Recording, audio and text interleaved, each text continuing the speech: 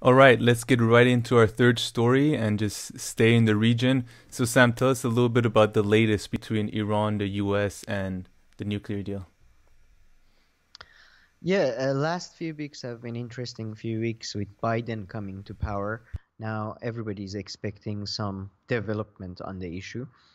The latest development was the fact that the French foreign minister went on a radio show and clearly said that Iran is seeking to build nuclear weapons. This was obviously denied by the Iranian Foreign Minister Javad Zarif, who did, answer him on Twitter as well as other places, saying that this is bullshit, this is lies, blah blah blah, that type of thing. But what seems quite interesting is that the European uh, signatories to the deal all are hardening their stance somewhat. At least the French and the German ones. The German Foreign Minister Heiko Maas, if I'm not mistaken, he was very, he was talking about the deal that includes things more than the original deal. He talked about the fact that Iranian ambitions should be, put in check or something like that. While interestingly, Britain, who is usually considered the closer ally and of Israel and U.S., they urged U.S. to act as quickly as possible before the upcoming Iranian elections. But in my view, thankfully, this is something I agree with. But Iran does not seem to be softening its stance, and I think yesterday Zarif went to Russia, and or maybe it was today, they signed some security information sharing deal of some kind. And it's yeah, it's quite interesting because the situation is changing. It seems that the Europeans are taking a tougher stance than maybe UK and US. Although there are things that come out of US are also contradictory. Some people are like, no, we're going to quickly return to the deal, but the officials that are put in positions, they are, um, you know, uh, some of them are saying that Iran should first come back to the deal. Some of them say that Iran should first comply. So, it's an ongoing situation, but it was interesting that the Europeans are now taking the hardest stance. Anything else on the Iran nuclear deal to add? Nothing really, nothing right now, to be honest. It was just, the recent tweets and talks. Yeah, and last week we did a show where we covered, so the Iranian elections are coming up. So you covered two of the candidates who are in the running, and we talked a little bit more about the Iran Two, nuclear. yeah, Two of there the are can basically two Yeah, people have officially announced that they're running, yeah. and who knows. And you gave your early assessments, which is that most likely the conservatives will win this time because reformists were in power and all of that, the usual stuff. Okay. Although to be fair, I mean Yeah. that's why I guess predictions are crazy to do because has the value of dollar has been going down quite a lot in the last week or so. So if actually they pull off reformist Rouhani pulls off a miracle, the whole thing will change. But as of right now, yeah, I think conservatives will win. Okay, so you just mentioned the price of the dollar. Just explain a little bit, just for like anybody who's not from Iran, just about like the correlation of the price of the Iranian currency, which is the rial and dollar, and just in 1 minute talk about the last, let's say, 10, 20 years, whatever you want. Sure. Well, last 3 decades in 1 minute. Okay, but no, no, I know what you're referring to because yeah, I mean, if you're in Europe and America especially, but I think if you're in other countries, you do understand this quite clearly. Countries that are basically dependent on, for majority of their consumer goods, for majority of the goods used in industries, they are dependent on import. They need to basically they're dependent on that, so they are on the forefront of basically when the value of dollar changes in Iran, value of everything changes. Gold, car, petrol, all of well, petrol is government controlled, so no, but value of everything changes, and it pushes up cost for normal people as well as for government industries and all that. And uh, during the last 40 years, basically following the revolution, the value of dollar has been steadily declining with big jumps in the middle of it. But during the last 2 3 years, the with the maximum pressure campaign from Trump and companies pulling out of Iran and all that, the the thing went crazy. The value of dollar tripled, even I think maybe 4 times what it was maybe 5 years ago. So as a result of that, everything else also goes up in price, and yeah, basically everybody becomes extremely unhappy. But if it does go down, that would mean, a lot of people would become happy. Although I would say the the cost of products, the price of products does not necessarily usually comes down as much as dollar does. For example, usually they go up and they stay up Hmm. because life. So what we'll see, but except things like, let's say, computers, or things that are literally being traded in dollar, but things that are, let's say, food stuff, their price goes up, they don't come down usually. And it's interesting that you mentioned food and electronics. So because electronics, let's say all of these, of course, are imported, but Iran has has a lot of agriculture, as a big agriculture sector, I believe. So But does the food of locally produced, does the price of locally produced food also go up significantly when the yeah, dollar goes up? it does significantly because the producers also buy electronics or other Hmm. things that have gone up. So that's one They issue. have to live. The more Yeah, yeah, basically. The more important issue is the fact that for example, for industrial agriculture, much of the pesticides, they come from abroad. Much of the Very true. soil, sometimes they buy soil to do this. So it's not that if you're in agriculture, you're definitely or fully independent, or you don't need. Depending on what you produce, depending on your location, all of that could, so that industry is also very much dependent on international trade. No, you're very and right. and, and Iran is a big consumer, like, people consume a lot of Hmm. food and stuff, so it's a big consumer society. So No, definitely, definitely. Comment came out a bit ignorant. No, I think, but I mean, of course, everything's related. So just because you grow the apples in Iran, it doesn't mean it's not connected to the rest of the no, no, world, but I the no, no, economy. I I mean, think it was a great, no, no, yeah, no, I because know. a I lot was of people myself don't think also, like this. simplified it in my head. But okay, so we've talked about nuclear in Iran. We talked about this little dollar to real thing that came up. Oh, another fun fact about the Iranian currency is that there are two names for it, kinda. So the official one is Oh, real, that's and great. then you remove a zero, and it becomes toman.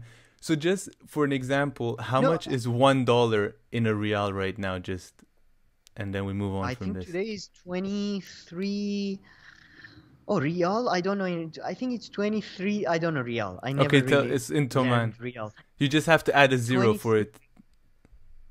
Yeah, I don't. Yeah, I'm not gonna say anything because this is math and No, it's of out of course. my. Okay, all right. I'm out of. Anyway, 23,000 and 500 Tuman, something like that, right Is now. $1. And about 2 years. And before Trump's maximum pressure campaign started, it was around 8,000. Mm-hmm.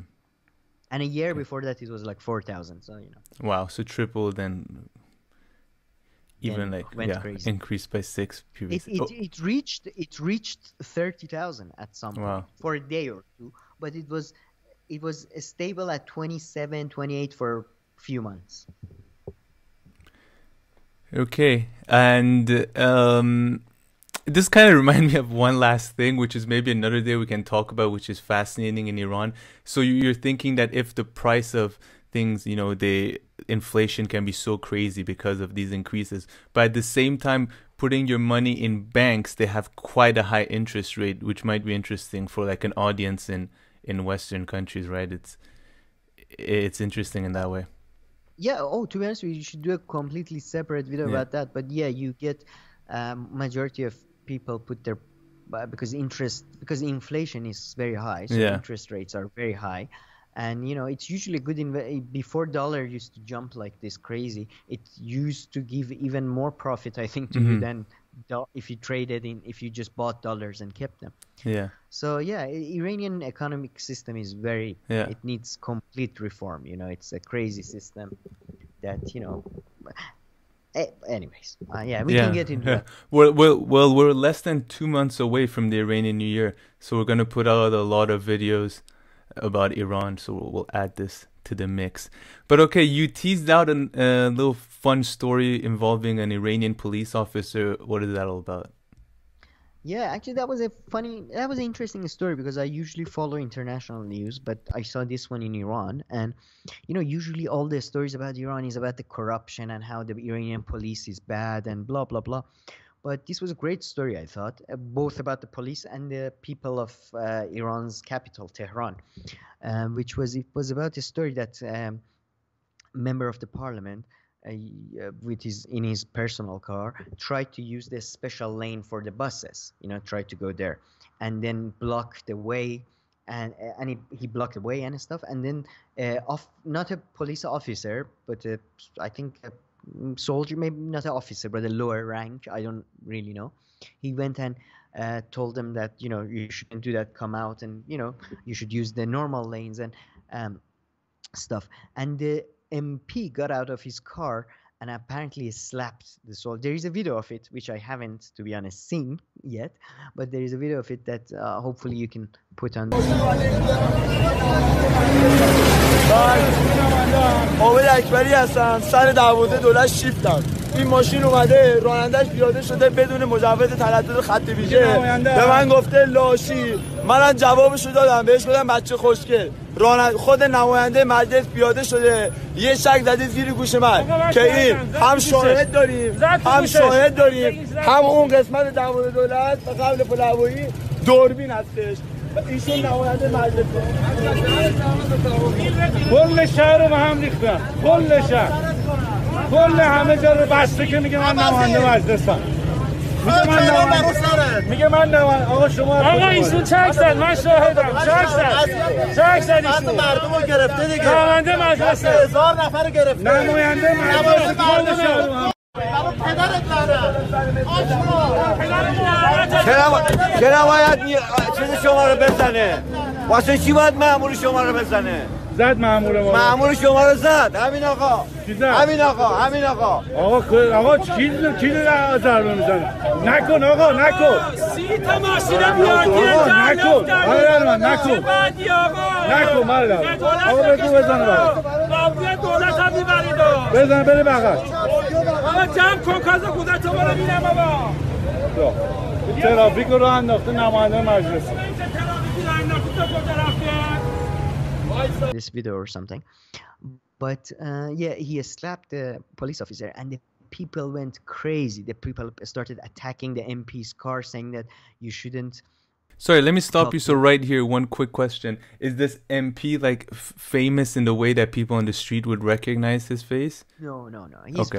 He's from original Persia part of Iran. Actually, he represent that a city in Kohiliye Boy Rahmat, if I'm not mistaken. He's basically somebody who rose to during the Ahmadinejad years because he was a good little boy that listened to everything everyone said. So his car and himself, it wouldn't show in any way that he's a member of parliament? I don't know. I doubt it. There are cars with diplomatic whatever, and they are for embassies and stuff. So I don't know. But yeah, anyway, people went crazy, attacked the car, which was that part I saw of it. That was funny. They were, kicking the car and all that. And on Twitter and everything, people have gone crazy after him. He has said that this is a lie. I only pushed the person, and he called me this is a rude word. This is something Iranians use, donkey. That sort of means you don't have any value. He called me a donkey or something, and I pushed him. I didn't slap him. But I think there are videos and many witnesses that he slapped him, and apparently he didn't. He wasn't rude or anything, the police. But I loved how, usually and I was glad that this happened. That the people are at least supportive of the police officer. That's a very good thing. And I like that police officer felt confident enough that he lives in a country that can talk to the MP and tell him that, what the fuck, I don't care who you are, just go to the other way. No, definitely. And earlier on, I cut you off when you were giving a little background on the member of parliament. Was there anything else that you were saying? You mentioned how he came up during the Ahmadinejad time. I think he was a governor of Khorasan for a while. Then he became a government of the place. Where is that? Where is Khorasan geographically? Northeast of Iran. Okay. Khorasan is now 3 estates. When I was a kid, it was 1 estate. And it's 3 estates now. Northern Khorasan, Southern Khorasan, and Khorasan Razavi, which is the center, Mashhad, and all that. It's, it's probably, altogether, it was the largest. So it has big cities in it then. Oh yeah, it's Mashhad. Mashhad is there. I mean, to be honest, I don't think there are any other big cities, but Mashhad is big city. Mashhad has more tourists than Tehran does, Oh, yeah. So and it's definitely more luxurious right now. If you go to Mashhad, you see buildings, crazy buildings. But he's from there. And then I think Fars, which is Persian word for Persia, the area, original area. So but again, it was very interesting story, and I hope it's continue, I hope he doesn't get away with it, and because police said they will try to prosecute him and all that, so I hope he doesn't get away with it. That would be fantastic.